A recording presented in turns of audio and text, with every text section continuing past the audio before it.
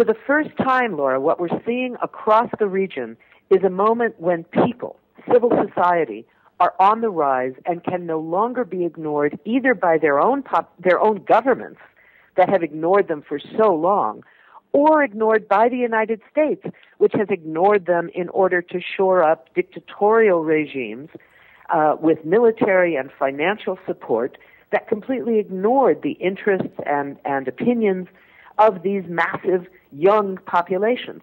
What's so significant about the Arab Spring is precisely that it's people, civil society, from the bottom up, who are saying now to their leaders, you can't do this anymore and think you're going to get away with it.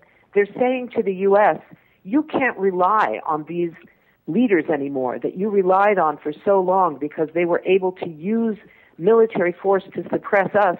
We wouldn't talk back. We were too afraid. The barrier of fear has been broken, and that role of civil society now, we remember hearing about the second superpower that emerged on February 15th, 2003, when the world said no to war in anticipation of Bush's invasion of Iraq. Now we're seeing across the Arab world the second superpower rising in the Arab world, made up of people saying to their own government, saying to the Obama administration, saying to the world, you have to hear us. You have to hear our voices. And if you don't, you take risks of your own if you rely on our old dictators and think they are going to be able to represent your interests. They can't do it anymore.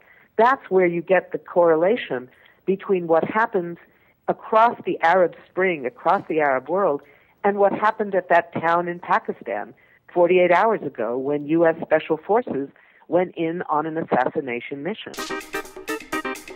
Enjoy GRITtv? Want more people to see it? Well, we are making our program available free to public television stations coast to coast.